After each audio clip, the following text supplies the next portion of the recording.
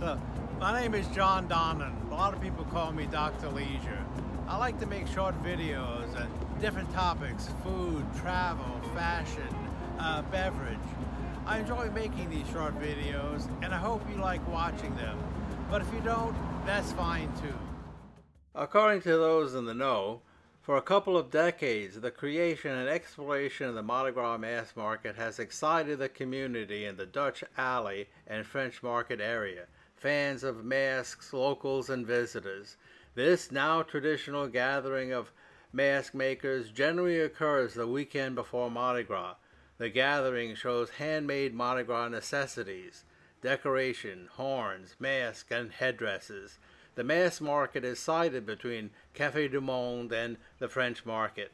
Apparently, the idea for the market sprang from Reverend Mike Stark, also known as the Patron Saint of Masks in New Orleans. He set up the first Mardi Gras Mask Market to connect and unite people with the best wearable handmade masks in the world.